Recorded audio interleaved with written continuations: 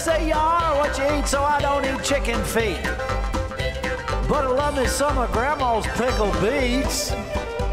Well, cut it up, put it in the pan, throw it over your shoulder and see where it lands right here in Farmer's Kitchen. Maters, taters, beans and corn, the cows in the barn and the sheep's been shorn, kids in the barnyard chasing Grandpa's chicken. Spices, slices, cuts and dices, gonna slash your grocery prices right here in Farmer's Kitchen. Help you grow your garden good with recipes to suit your mood. Try some grub you've never tried before. Smash it with a wooden mallet, gonna educate your palate. Right here in Farmer's Kitchen, in Tim Farmer's Country Kitchen. We're gonna cook something good now. Hello and welcome to our country kitchen. We're the farmers. This is our kitchen. Look at this cornucopia. Isn't it beautiful? Cornucopia. You know what that means? What's that mean? I'm not sure, but it's like a big horn with all the horn of plenty. Okay. You remember that? Seeing that around Thanksgiving? I remember that. This is beautiful, isn't it? All the colors. It's a fall bounty, and it's beautiful. Our friend Mac brought those out here. This is a daikon radish. Really? We could use that for a potato, but it's got a little bite to it. But here's what I got going on. Years and years and years ago, I felt like I was a kid with Kentucky Afield. I made a beef stew that Ryle would have enjoyed with his basic trinity, which is the red wine, the bouillon, and the currant jelly. That's right.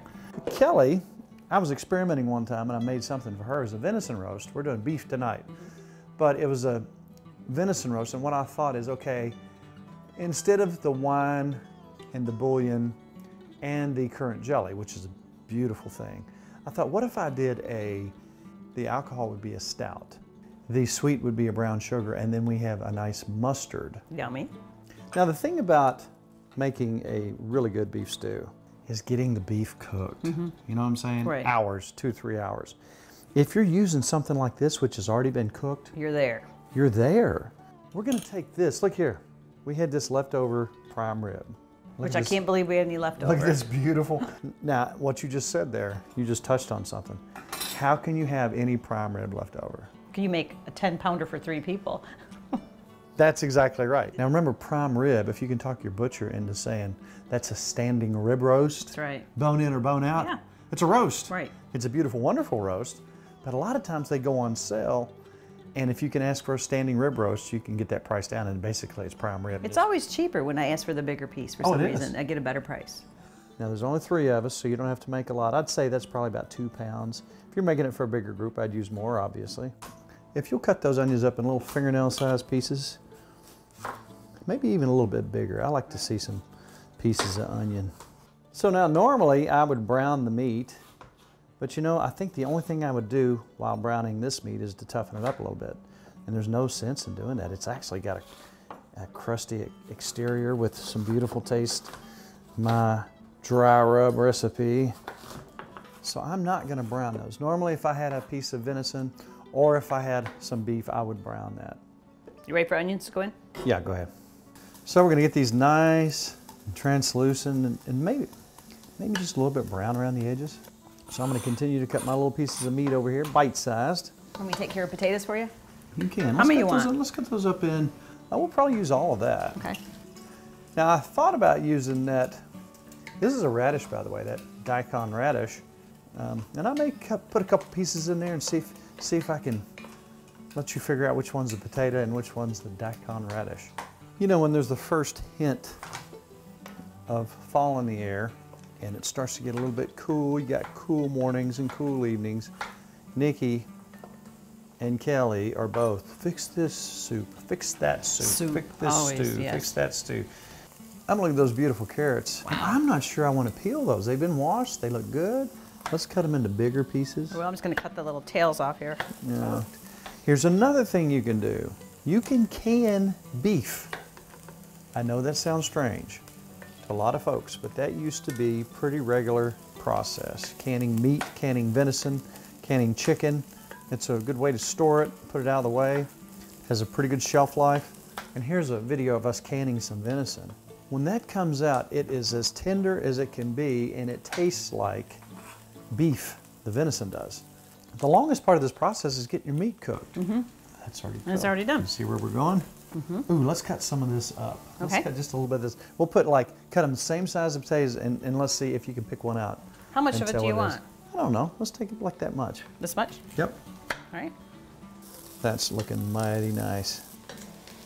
That smells like a radish. Smells good. It's like a turnip. Think? Right, now you can use turnips in this too, by the way. So now what I'm going to do is I'm going to go ahead and drop my meat in here. And it's already flavored. It's already got all kinds of wonderful spices on it.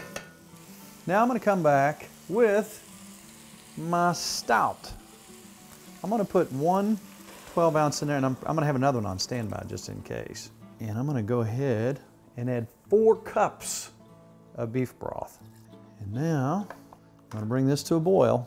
And again, we've cut the time down probably by an hour to an hour and a half already. Because the meat's done? Because you know it doesn't take long to get the vegetables going.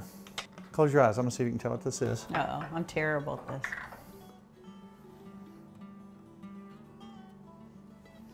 I know what it is. I know you know. You put it in with your sauerkraut. Caraway seed. Ta-da! You get a I'm so proud of special myself. prize. I'm a little bit slow. Put a little caraway seed in there. I'm telling you, it's kind of magic. You know what, Nikki, let's go ahead and put the carrots and the potatoes Okay. and the daikon radish in there. And they look like they're going to disappear. You're not going to know, are you? You're not going to know. We're going to take some pepper. I like some pepper. And some salt. And some bouillon. Right here. That's a heaping teaspoon Yes, it is. of bouillon. That almost looked like a tablespoon. That was a lot. It probably was. Let's say a tablespoon. I bet it was a tablespoon.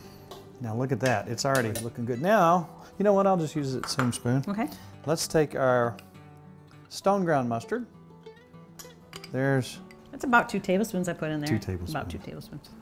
like my old buddy showed me, you've got the salty, you got to have some sweet. That's probably around 2.5 tablespoons of brown sugar. Now look what we got here. I'm going to get that up to a big rolling boil. You've got the salt of the bouillon, acid, and the kind of sweet mustard. Start cooking those potatoes and carrots. I think in our whole time of doing our show, I don't know if we did a proper banana bread, which is something we do a lot this time of year. And we'll show you that. And we're going to roast our vegetables in just a second. All right, we're going to cover this up. Let it do its thing. That smells really good. Doesn't it? I can taste those radishes. They're a little warm. It's almost like you put a horseradish in there. Yummy. Yummy, yummy. Now, this is kind of your grandmother's recipe and some things that we decided to add to it. You had some good ideas. Some peanut butter, some raisins, and maybe yeah. some pecans or something like that. So, Mrs. Farmer, will you bless us with your recipe? I will do it. I have, and this is grandmother's, 1 cup of sugar. I'll hand you that. I have a 1/2 cup. This is lard.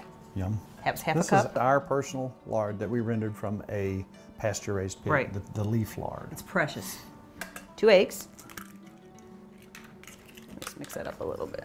And I let that lard set out because it kind of softens up a little bit and see how much easier it makes it. It's like dessert almost, isn't it? All right, now I got 2 cups of flour. I'm gonna add that in. And with the 2 cups of flour, I also have a teaspoon of baking soda and a 1/2 teaspoon of salt. Excellent. And that's the basics. The only other thing that my grandmother used to add was chopped nuts. But you had some great ideas last night, so I added a couple things to it. So I'm gonna add a tablespoon of peanut butter. You want the molasses in? I do. You want to go ahead and do it? Put, yeah, whatever you think you want in there. Let's put slow as molasses. My goodness.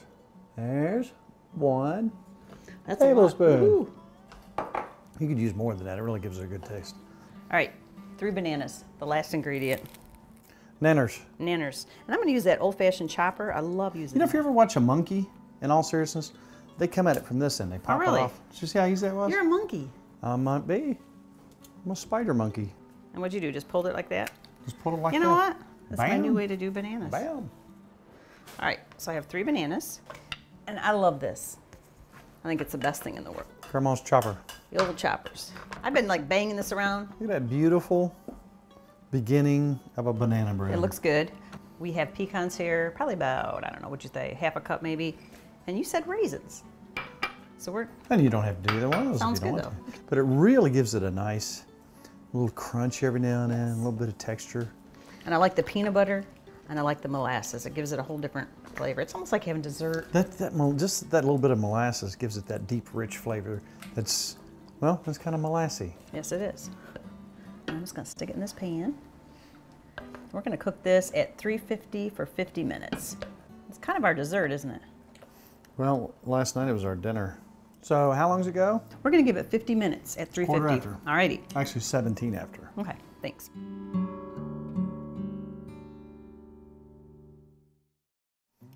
All right, so Nicki has donned her gloves and has peeled the beets and is now cutting them into smaller pieces so we can put in that pan. Cover them with olive oil. We might put a little basil and thyme, maybe some rosemary. Now we were over at Lois Ellis's one time, and Lois is just, everything she does is magic in the kitchen. And she did a version of this a long time ago. It was just so simple. She popped it in, popped it out, and it was just absolutely lovely, like everything in her kitchen. All right. So there's our beets. Our beets. Let's go ahead and toss them in there. Now we put them on a paper plate, put them in a paper bowl. I don't want to be purple. I had gloves on so we don't have a purple kitchen. Or what else do we want to put in? Let's put some sweet potato in there. All right. You want slices or what do you want? Yeah, slice about the same size. So then cut those in half. Probably. I like the pretty colors. And I'll tell you what, it's hard to imagine how good this is with just olive oil and just a few little salt and pepper and some spice. You can put onions in there too if you want. It's healthy. This is healthy. It is healthy. All right, I'm going to go ahead and toss those in there. I got the oven preheating on about 400. Okay. Look how healthy we're being. A little salt, a little pepper. Now I'm going to put just a little bit of, Lois puts basil and oregano. Yummy. It gives it a nice little taste. Well, we're going to pop that in at about 400 and keep our eye on it. All right.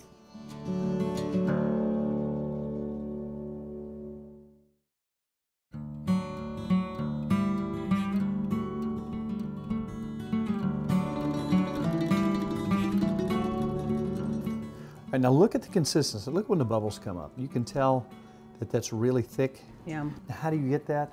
If it's really soupy and you want it more thick and you want your consistency just a little bit thicker, I call this my slurry. You take half cornstarch, half water, and you just put as much as it takes to get it like you want it. I like that thick. Oh, look at that. You know, cornstarch is the best. My grandmother always said it made the best gravy. It doesn't clump like flour. Cornstarch, perfect. Absolutely. Beautiful.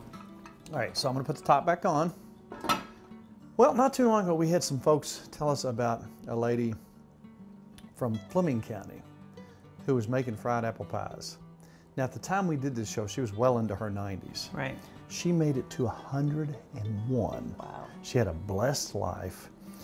Fantastic the way she didn't pay any attention to the cameras. Most people, She's are cute. very conscious of what's going on. She walked in front of it. right by, and she was very matter of fact and so sweet. She was just that country sweet. So let's visit with Miss Helen one more time. She was special. She was. Loved by everyone. And her fried apple pies. Yum.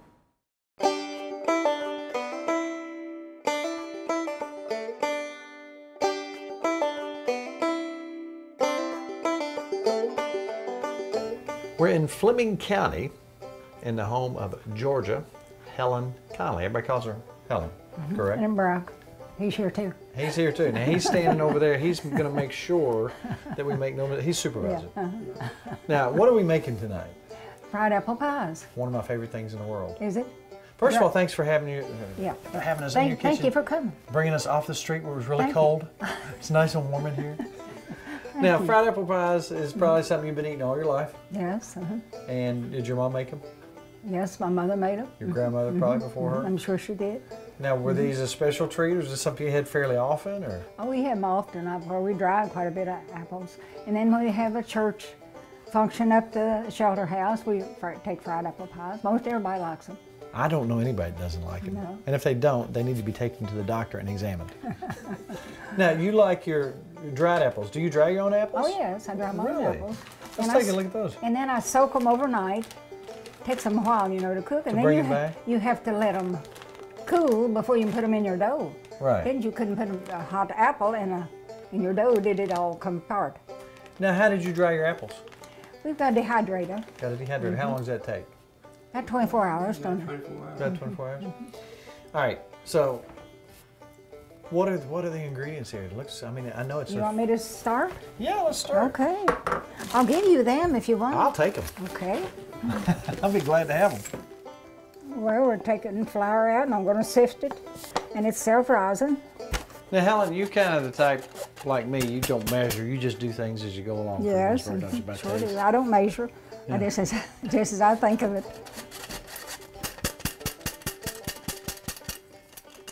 Get my spoon and make me a little hole in it. Always use some milk and put a little cooking oil in there. I guess I better turn my stove on to have my skillet hot and fry them. They might not be good if I didn't fry them. What kind of oil do you use? Canola. Canola oil. Yeah, cooking oil.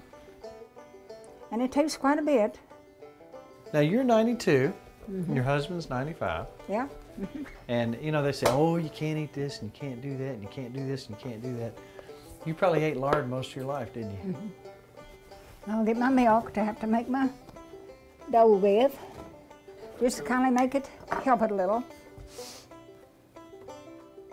Now you want to use as much milk as many pies. More milk you make, more pies you can make.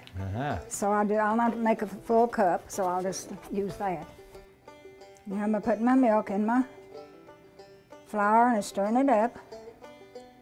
Getting it ready to make my pies with. Is this the way your mom did it? Yes, the way my mother did. Now, what was her name? Addie. Addie? What year Addie Lois, and then her mother is named Lois, as after my grandmother. And today would have been my daddy's birthday, and he was born in 1896, Wow. 17th of January. Wow. So I'm 92. Well, you look like you're about 58. Oh boy, thank you, thank you. Now don't go to the extremes. You make me feel like I'm young, and then I might think I'm young, and I can't do what I used to do. Well, let's not go out and try to jump a fence. No. That's interesting how you're doing that. You're just kind of taking it in. Yeah, just off a the little bit at a sides. time. I used to make biscuit of a morning when the children was home, this way. Make my biscuits for breakfast of a morning. So you're just pulling it in gradually. Just a little, till you get it thick. See, I learned something. The great thing about doing this show, Helen, is everybody does things differently. I'm sure they do.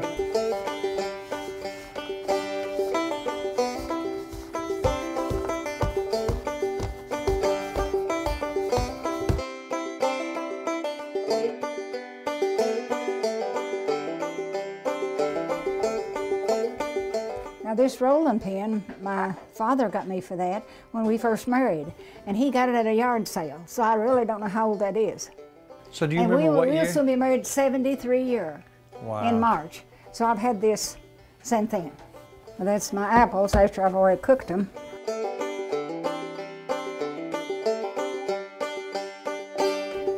I'll put them in and fry them till they get brown.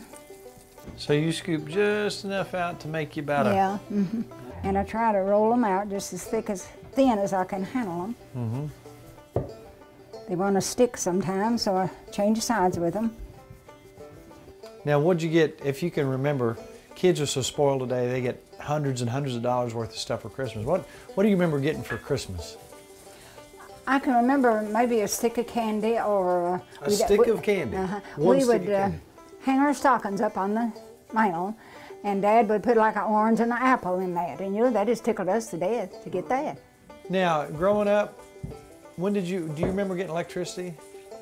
We didn't get electric till our second son was born on the big run. Now, was that a pretty big deal? Oh, it meant a lot to us. What was your thoughts when you went over and turned that light switch for the first time? We just had a bulb in the ceiling. Yeah. We just thought that's wonderful, for we just had a coal oil lamp, you know. Yeah, I don't know how the kids went to school, and learned by that. yeah. I don't know. What is it about the dried apples, Helen, that makes it better? It's just the way It it just is? has a different flavor, I think. Some people uses applesauce, but I just always use dried my apples and fix them that They're way. better with the dried apples, aren't they?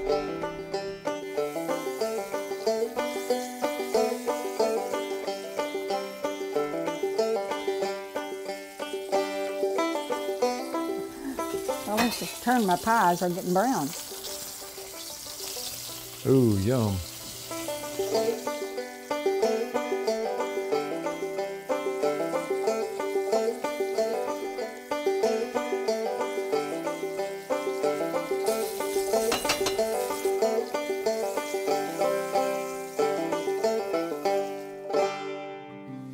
Helen, where'd you go to school at? Goddard. Goddard? The old school is gone now. The old school's gone? They've got that where the school used to be. It's in part of the cemetery that Goddard. Yeah. What year did you graduate? I went to the 8th. Well, that was pretty. You know, they still have 8th grade educations where I went to school in Eastern Kentucky, because that's usually as far as people went. Then they started working in the fields or wherever. Oh yeah. I don't think there's anything wrong with hard work, do you? No, I don't. I think it's good for you. I think it would help a lot of them that's on welfare, put it that way, if they work a little bit. There you go. Boy, Helen, those things are sitting there looking at me now. I don't know how long I can hold off and try. Well, I want you to eat them. That's what I'm fixing for. Oh, I want to eat them. Well, eat them. Just quick as they cool. Can I bring them over here? Them. Yeah, if you want to. They're probably a little hot right now. That right there. I made a mess, Helen, I'm sorry. That's all right. That right there just tastes old-fashioned. I remember, it seems like everywhere we went in years ago, the grandma was making fried apple pies, and I remember that taste. In your apples, when you put the water back in them, did you put any spices in there? I put cinnamon. Just cinnamon. How much cinnamon? I just sprinkle it over them. I don't measure.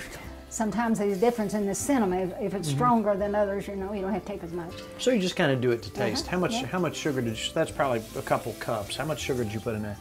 Well, I just took a tablespoon and just dipped it out and put it in there. Just guessed at it. Oh my goodness. And then you can taste it, you know, to see if it's enough or not. You think that's sweet enough? I think it's perfect. I thought it was. Perfect.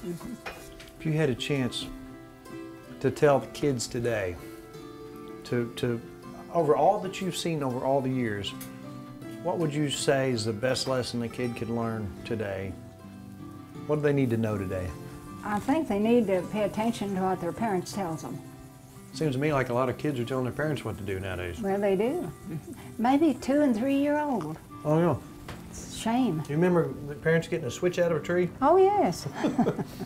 I think that'd do wonders. What happened around here? What was a big event that happened around Goddard in your lifetime that stuck out in your memory? Just when I got married, I guess. You got married, and that was 73 years ago? Yeah, soon will be. Would you marry him again? Yeah. He seems like a pretty good guy. Yeah, he has been. And he helps you out a lot? Yeah. Well, I tell you what, we thank you so much for sharing your recipe I with might us. have a flower on my hand. That's all right. I've had flour on my hand. Thank you so much for visiting with us and telling us Well, stories. I appreciate you all coming. Well, I appreciate you having us out. Maybe we can visit in the summer. We'll do some other kind of recipe. Yes, okay. Thank you very much. Thank you very much.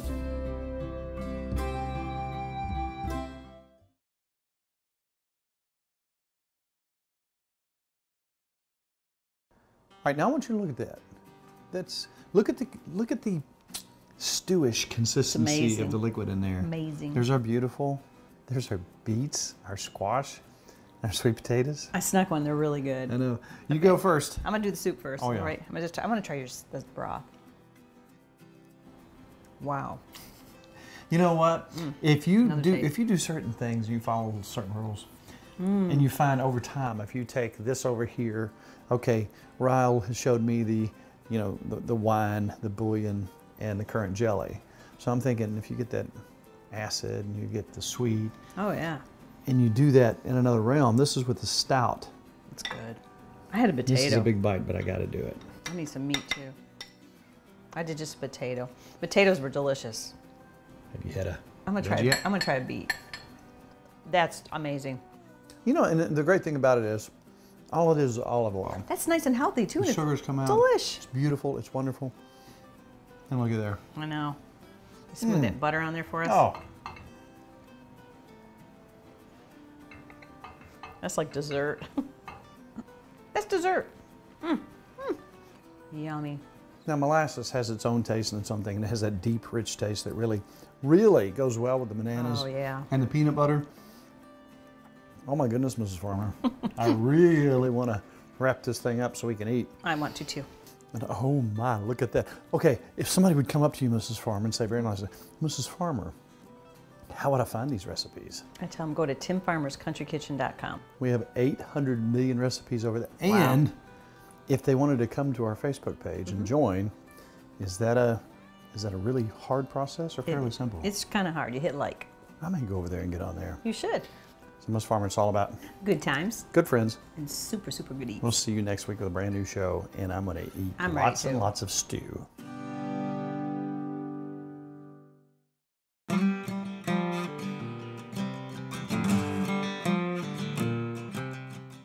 We have been catering for a lot of years, and I wanted everything to have a specific taste. Therefore, I had to come up with my own products. Right. A dry rub, chow chow, and our barbecue sauce are something that we use in all our catering gigs.